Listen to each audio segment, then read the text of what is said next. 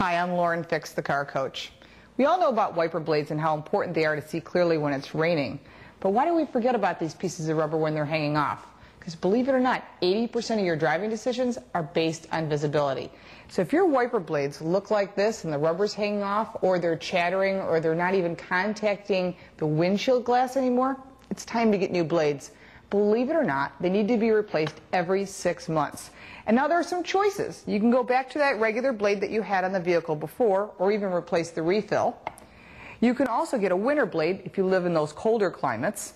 But there's even a better choice you can use year-round.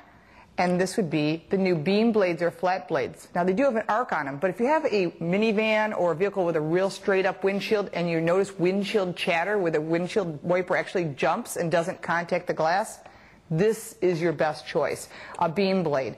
Now here's another way to save some money. Go into an auto parts store, pay for those blades, and they'll install them for you for free. And then you'll learn how to install them. If you choose to replace the blade yourself, it's very easy to do. Just lift up the wiper arm, turn the wiper blade, click in the new blade, and it's that simple. Here's another tip.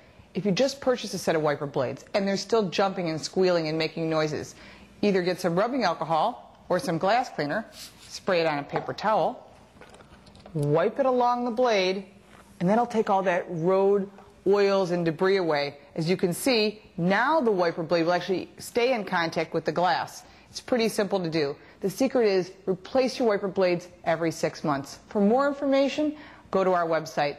I'm Lauren Fix, the car coach.